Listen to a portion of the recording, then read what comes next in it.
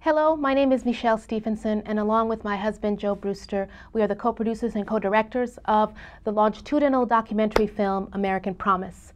American Promise will be streaming live on pbs.org/POV, and we are happy to have this national platform to really engage in a national conversation.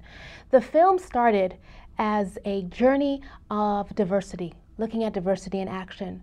Our son was accepted to this elite private institution, a college preparatory school that was academically rigorous, that provided a challenging academic environment, but that was also deeply invested in diversity. So we documented diversity in action, the way it would evolve, what did it mean to have a multicultural environment for our son along the way in his educational journey. I'd like to show a clip from the film to create some context. If I was white, then I'd be better off. Isn't that true?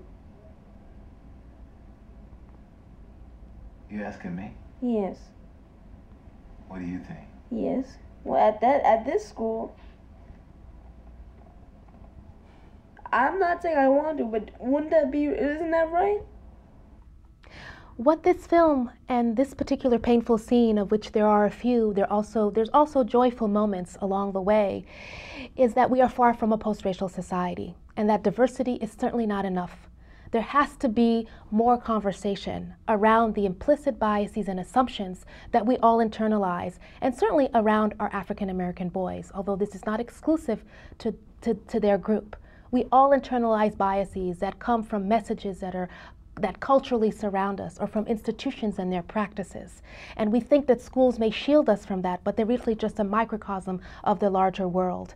So this film allows us to have a story where we can have a national conversation, a platform around the need to become aware and to acknowledge these biases that we internalize and what we can do about it, how we can actually engage in those conversations to create a more successful and nurturing environment where we can really get to know the individual student, the individual child. And in the case of African American boys, this is absolutely crucial because the statistics, we know them, and they need to be changed.